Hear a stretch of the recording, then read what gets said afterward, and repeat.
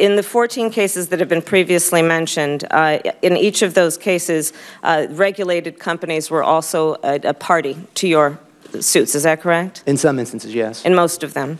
Can you name a few instances in which you have filed a lawsuit in your independent capacity as Attorney General against a corporate entity for violating state or federal pollution laws? Senator, I have a list here that's been provided. Can you name them, please? Sure.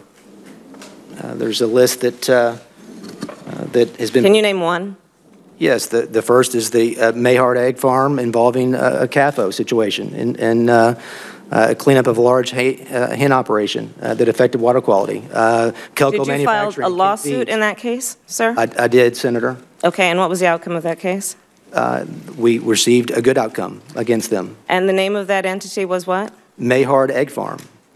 And can you name any other cases where you have actually filed a lawsuit against a corporate entity for violating federal pollution laws? In fact, that case was brought in conjunction with the EPA, and I want to address something, Senator, earlier. When you say independent capacity, those cases that you referred to, the list of cases, were as an extension of the DEQ in the state of Oklahoma, an extension of agencies at the state level that had authority granted to them by this body that we were. And I understand that role as a former Attorney General, but that is you representing your client. I'm asking about your independent capacity as the Attorney General of your state. Let's move on.